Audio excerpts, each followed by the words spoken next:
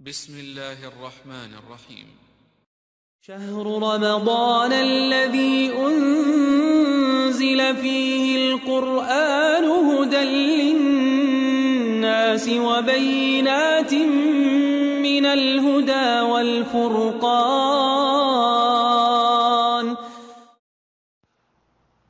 عليكم السلام ورحمة الله وبركاته. এক বোনের প্রশ্ন হচ্ছে, ইসলামে কি পশু পাখি পোষা জায়েজ আছে?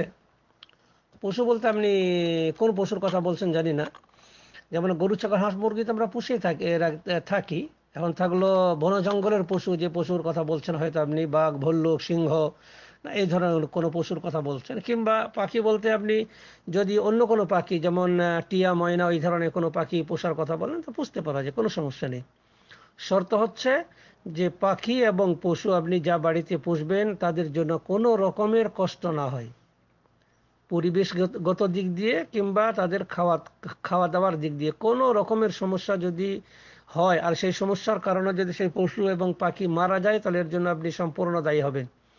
আর যদি আপনি কোনো রকমের সমস্যা হতে দিচ্ছেন না, তারা যে পরিবেশে বাস করে সেরকম একটা পরিবেশ তৈরি করে রেখেছেন, বাড়িতে একটা ছোট্ট মতো বন আপনি তৈরি করে রেখেছেন, পাখিদেরকে আপনি সেরকম সুন্দর পরিবেশে রেখেছেন, তাদেরকে তারা যা খায় তাদেরকে সে খাবারে আপনি পরিবেশন করছেন, এত সত্ত্বেও যদি মারা যায় তাহলে কোনো সমস্যা নেই, পাখি পোষা যায়। এর একটা দলিল হচ্ছে যে আনাস রাদিয়াল্লাহু তাআলা আনহুর একটা ভাই ছিল যার নাম ছিল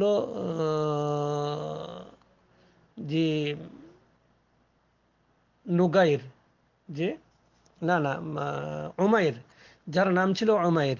তো তার কাছে একটা বাচ্চা পাখি ছিল যে পুষে রেখেছিল আর কি।